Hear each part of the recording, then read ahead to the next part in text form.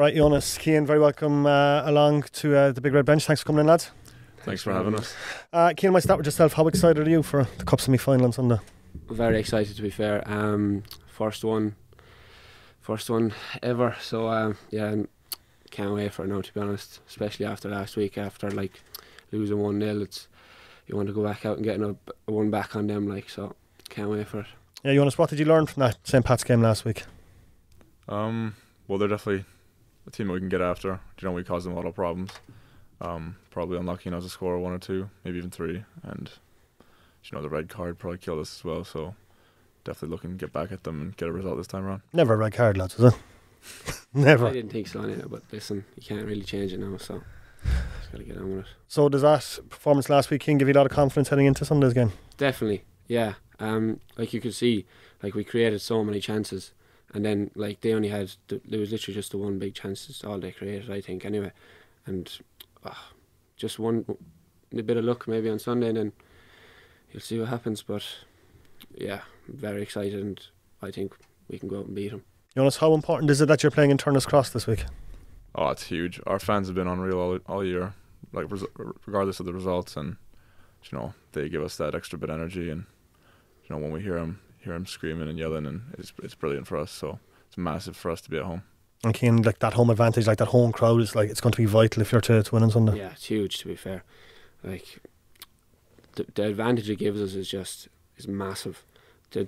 Just like even playing into the shed end, like you can see, just anytime you play into the shed end, it's like an extra 50% energy. Like it's mad. It just drags us into that end, and it's a good thing to be at home now, to be honest. It should be a massive crowd, massively exciting. Jonas, you have a new manager in charge now. Richie is the man in charge. What has he brought to the team in the past week or so? Well, Richie's been with us all year. I think now maybe it's a bit better to have just one voice that we're listening to. Everyone's working together on a game plan, so it's a bit more of a clear message now, and everyone's after it together. So it's been good, yeah. Thank you. And like Richie, we spoke to him before the match last week. He wanted higher work rate, more passion, more intensity. Do you feel like he delivered that last Friday? Yeah, I think so. I think just Richie, like I've worked with Richie since under 19, and like he just knows what to get out of players, and I feel like he knows what to get out of me, and I know what I need to give to him. Like, so it's just good to have that behind you, like backing you, and just knowing that you want to give 100%. Exactly, yeah, and he's demanding that again this week. Now, I suppose you're going to have to up that again, Jonas, heading into Sunday's game. Yeah, definitely. It was better last week, but we're still not happy with the result, and we know we can do better still. So it's good. It's a good starting point, but we just need to build off that again. Cian, just looking at the season as a whole, it's obviously been mostly disappointing considering where you are in the league table. You've got to an FA Cup semi-final now. It's a massive chance to get to a final, but when you look back and you reflect on the season so far, what are your thoughts? It's been poor season, like results wise. We've been playing well. Obviously, some games we've been poor, but we have been playing well. We've got very unlucky with some results, some decisions. Like we've missed a good few chances. Like we've created a lot of chances in some games that we just haven't taken. But I think it has been poor, but we've been very unlucky. But I know you can't just keep saying unlucky, but like. We have been playing well, and I think if we keep playing well, something will happen, and just get a bit of luck. Jonas, on the defensive side of things, if Dan Murray is part of the backroom team, obviously a Cork City legend, probably one of the best defenders the club has ever seen. Like, what can you learn from Dan? What has he been teaching, I suppose, in the past week? A lot of little details. A lot of the goals we concede it's small things that happen, and he can help us see those details a bit better in video and in training and that. So it's huge to have him on board. And Cian, just looking at St. Pat's, and you obviously got a very close-up look at them last week, although I expect them to be quite different on Sunday. Where are their strengths, do you think, when you look at them as a team? I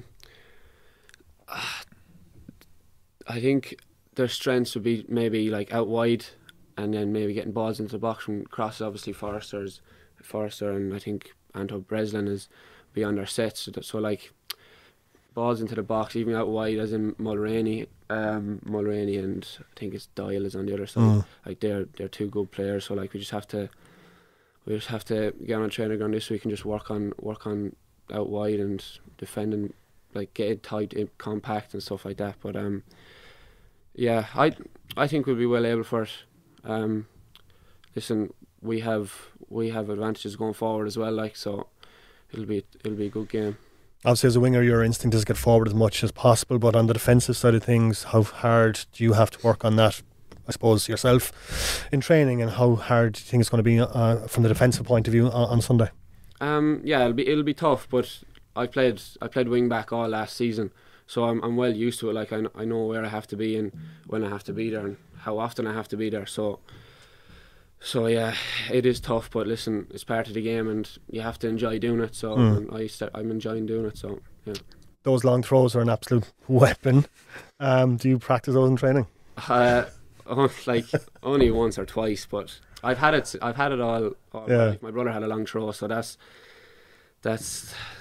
how I have it. I don't know, I didn't practice it or anything when I was younger. I just naturally had it. So yeah, no, they're good to have. I think we've got maybe 3 goals. Keith's movement is good, like, so it's they're handy to have, to be fair. Jonas, you know, every time we get a throw and you see Keane get in the ball, you're like, I have to go forward now. Yeah, that's it. It's almost like another corner. Yeah. It's a good chance to score as well. So ball comes in. And it's hard to defend against it, imagine, isn't it? Yeah, I know the ball loops in and you get a flick on it. Anything can happen. So. Are you confident, lads, heading into Sunday's game? Confident, yeah, very confident. We can definitely win. Like, we knew even last week, you could see how many chances we created. Like, we can take 1 or 2 of them, and like, you never know what happens. And Jonas, you're obviously confident as well. Yeah, especially after last week. So we can get at them, and obviously cup is a different story as well. It's one game, anything can happen, and if we put everything into that game, and I expect we will, I'd see we can come out with a win there. And Keane, what's the message to the supporters ahead of Sunday's game? Just get down to the cross. You can see, as I said, like, it just drags us, helps us an extra 50%, 100%. Like, and we know they'll turn up because they've helped us through the season. Like, and they were there last season, they're there every season. So we know what they can give us, and just get down and we'll put on a big performance. Excellent, lads. Wish you the very, very best of luck on Sunday. Thanks very much.